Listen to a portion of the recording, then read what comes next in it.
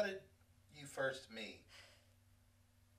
He sent me a note and said, "Hey, I'm gonna go, to the store and I'm gonna grab candy for the trick or treaters. Do you want to come?" And I said, "Okay, yeah, sure."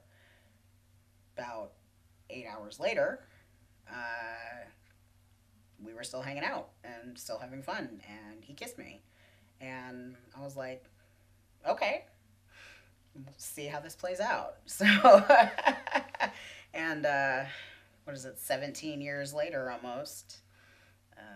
We have 3 kids. I don't think that there is a single point in my relationship with Max where I would have predicted him coming out as a trans man. He actually came home and saw that I was upset, and he could tell that I had been upset for a bit. And he just kind of hovered around me. And we were, I was laying on the couch, and he just, sat down next to the couch on the floor and kind of, was in my space and trying to, but also giving me space. And without asking, what was wrong, I could tell that he was wanting to know what was going on. And uh, we have, for a long time, had an ongoing joke between us. Because, he likes some things that are a little bit more feminine. We have a lot of things in common, that kind of thing. So I would make jokes that he's gay. I just, you know, kind of gathered myself up mentally, and I looked at him and I said, "You're gay, right?" And he, like, kind of looked at me and he goes, "Yeah, I mean, that's the joke. I'm gay. Ha ha. Like, what's going on?" And I said, "No, you're gay. You're married to a man." And he goes, "Oh, okay." And that was it.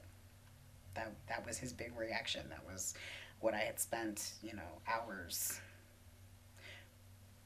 kind of psyching myself up for. And it was okay.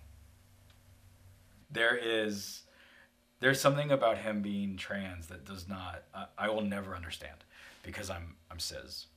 Um, but in in him coming out, it made so much about him and his personality make so much more sense. And in the last year and a half, I don't think I've ever seen him happier um, than he is now.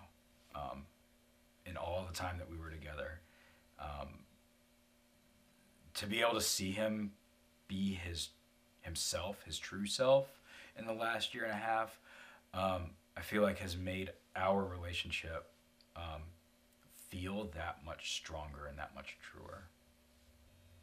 I was confused and surprised at first. It was not something that I really had thought was coming. It certainly, for me, it didn't change. It didn't change our relationship. Um, it changes our the pronouns. It changes, you know, calling him a wife to calling him a husband. Um, but as far as the person that I'm with, I fell in love with Max, and he happened to be a woman. Um, when he came out to me, I was and still am in love with Max. Um, the person's not really all that different. How he treats me has stayed the same. And in some ways, I find that it's been upsetting to me because I'm like, "You're treating me like a girl," and he's just treating me like me. It's difficult to treat him as a man when there are also aspects of his body that I find incredibly attractive because they're feminine. And his body dysphoria uh, does not work very well with that. So uh, I tried to. It's like I'm constantly trying to remind myself to avoid certain parts of his body, which certainly makes being sexually engaged more difficult. 20 or 10 years ago, I definitely would not have predicted that I would be a man. I just, it wasn't even an option.